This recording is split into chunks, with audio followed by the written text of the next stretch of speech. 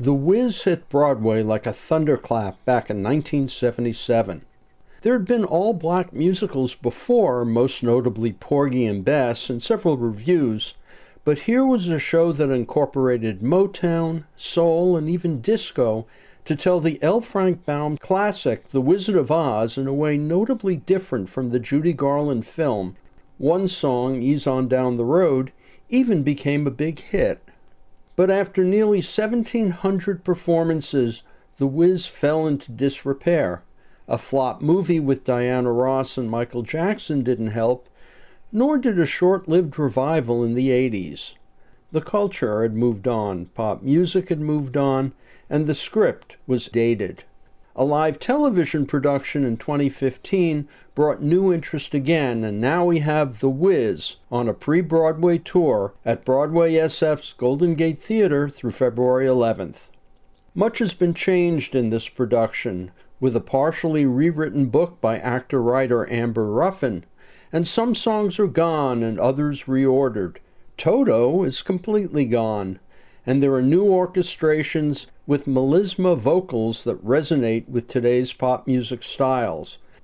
This Wiz is a technological marvel, using rear LED video panels to create massive sets that appear three-dimensional and expanding the stage to take in all of Oz. Once we leave Kansas, everything is Technicolor, vibrant reds, greens, yellows, blues. The costumes, the set design, it's all eye-popping. And there's the dancing, choreographed by Jaquel Knight, notable for his Beyoncé videos. The ensemble work in particular soars, and it's everywhere, the dancing, in almost every scene. Add in the remarkable Wayne Brady as the Wiz and Melody A. Betts as Eveline, the Wicked Witch of the West, and their respective spectacular turns in You All Got It and No Bad News. Of course, when you dial everything up to 11, the human angle slips to the side. Nichelle Lewis as Dorothy and Avery Wilson as Scarecrow do their best, but when they're not singing Ease On Down the Road, you might want to ease on down to the next ensemble number. The Tin Man's ballads and Lions comic numbers and their performers, Philip Johnson Richardson and Kyle Raymar Freeman, get lost in the shuffle next to the spectacle and showstoppers.